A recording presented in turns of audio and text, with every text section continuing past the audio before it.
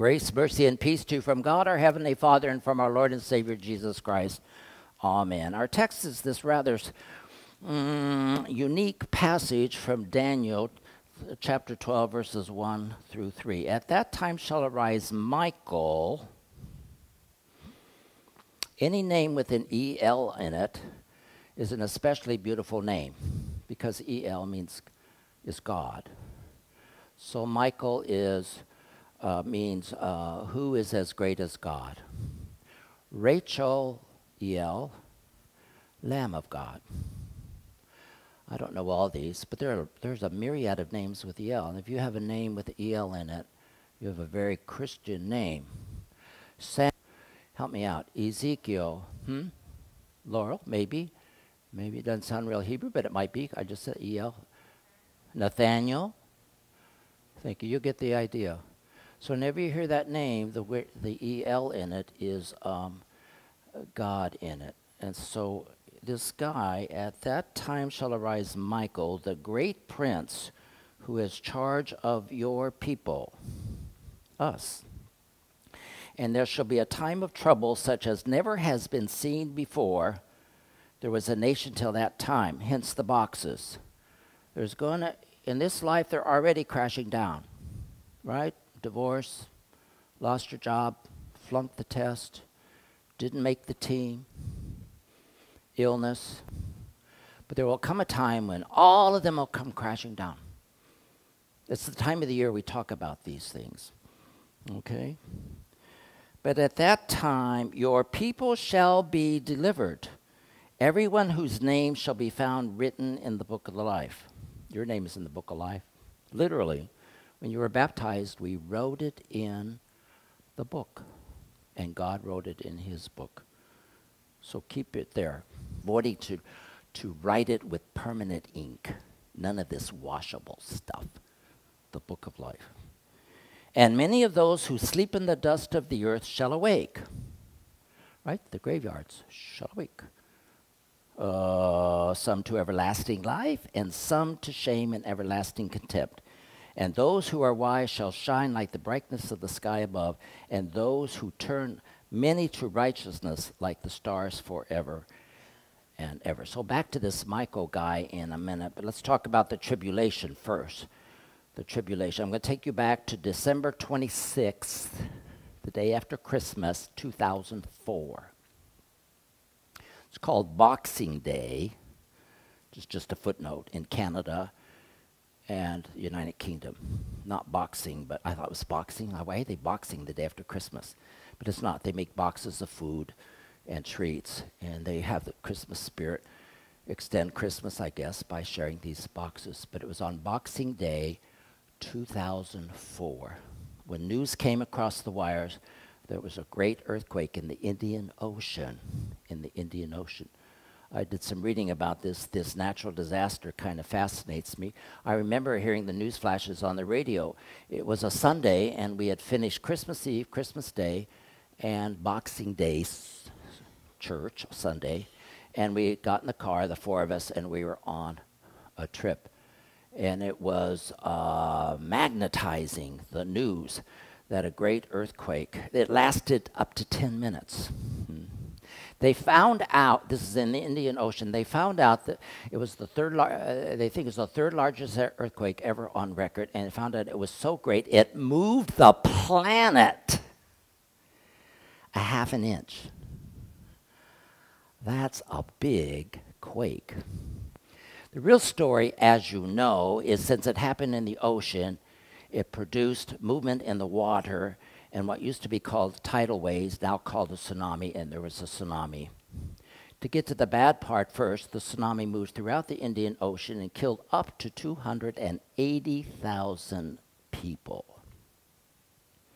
It moved onto some oceanfront villages a mile and a half.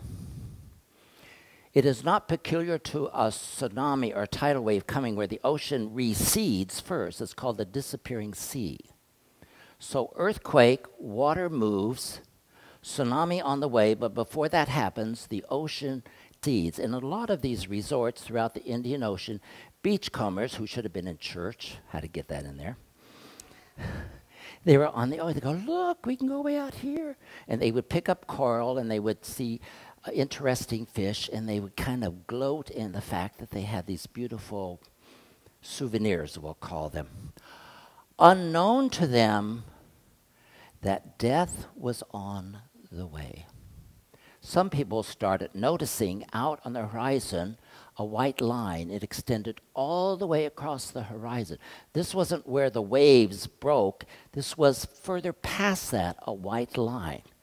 And they would ask, what is it? What is it? The Indian Ocean does not have a tsunami system. I think if you go to San Diego here, I've noticed here on the West Coast that down by the beach there are tsunami signs. It'll say tsunami area. The Pacific Ocean has a tsunami system, but in 2004, they put one in since in 2006, a tsunami security or alarm system. But in 2004, there was none. Nevertheless, the people, some had heard about the earthquake, and no people paid any attention,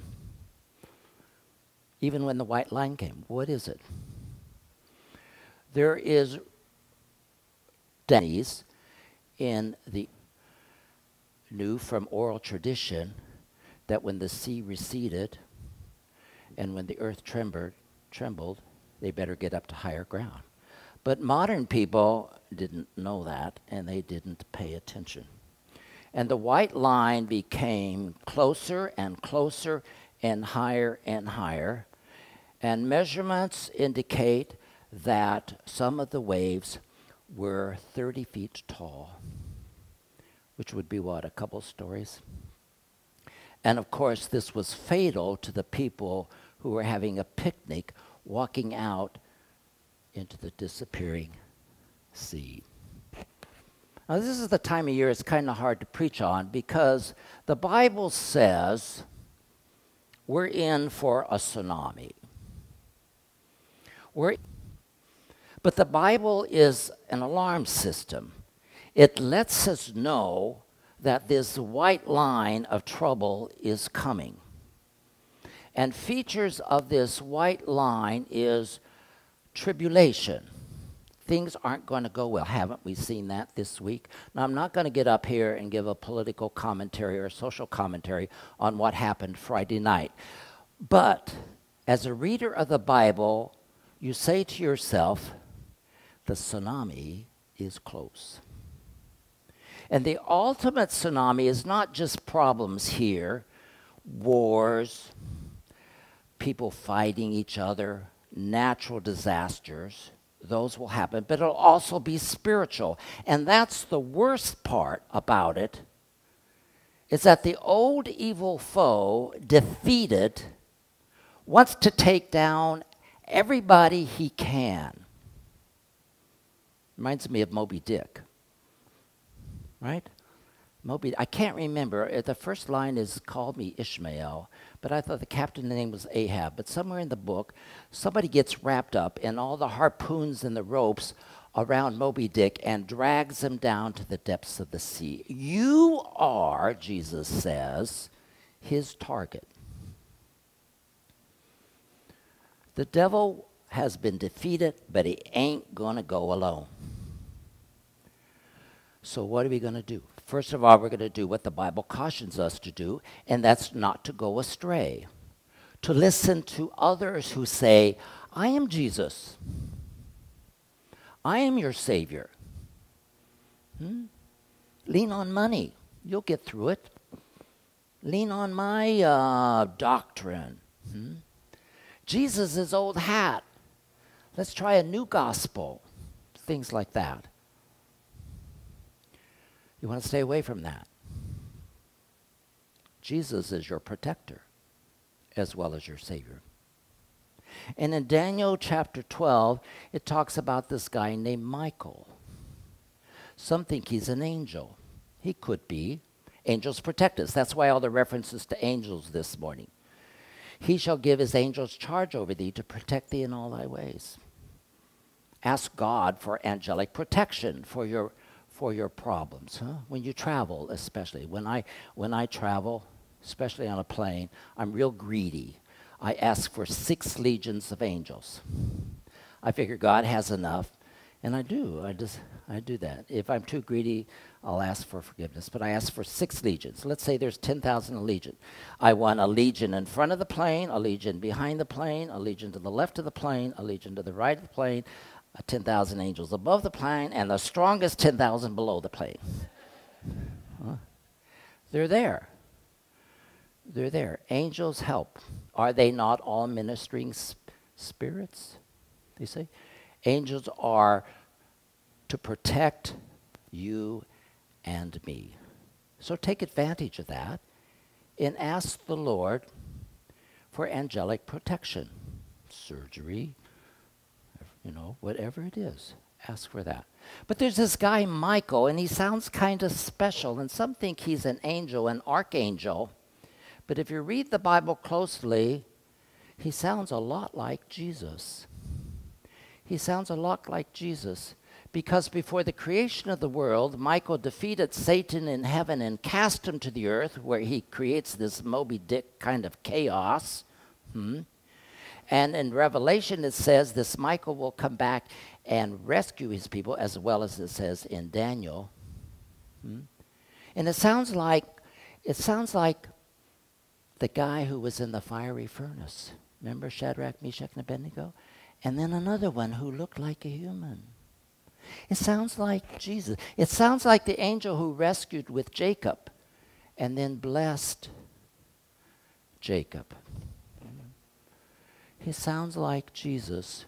And in the text elsewhere it says, not Michael, an angel, but Michael, the prince of angels. So the bottom line is we have a protector. Jesus promises protection from the tsunami. And I don't want to be an alarmist, but the Bible backs me up on this. Things are going to get worse. And the devil is the old enemy, is called a dragon in Revelation. And when Michael defeats him, he impales the dragon. What Jesus did on the cross, he impaled Satan. Jesus was impaled, but for only 3 days. He impales our enemy, and the victory is ours. So Jesus is our protector. I think St. Michael is Jesus. He's the one who protects us. Oh, I was going to say, it's going to get worse in the church. Already has. Have you noticed that? People bailing out of church. The society, even the government says, you can't have a nativity scene. You can't do that. You can't pray in school. The old enemy, he's thrashing around, trying to bring down as many as possible. So the bad news is this morning is a tsunami is coming. It's already started. It's going to get worse. It's going to get really worse in the church. He's going to assail you individually to try to get you to separate yourself from God's family, astray from some novel teaching which isn't of Jesus. The good news is Michael, the Prince of Angels, Jesus, will protect you. Go to him every time you feel assailed. Go to him when you don't feel assailed. Go to him when something happens bad on the other side of the world, and when something bad happens in your home, he protects you. And when you come back next week, you'll hear one more time about God protecting us is good news. And there's some accessories to it. I'm giving you a little kind of preview. Accessories to what we could do to help ourselves. You know, when you buy a new dress, the smart sales clerk will go, your husband, Tom, won't be there. Okay, but the clerk said, that dress looks really nice on you. Don't you think you need a new pair of shoes? That's why Tom can't be there. Because Tom would say no. But the sales clerk said, look at these pair of shoes. Accessories, okay? And it says, don't you think you need a new necklace? Oh, yes, of course. And don't you think you need a new hat? Don't look at me that way. Accessories. So next week when you come back, same bad news, especially for the church, same good news.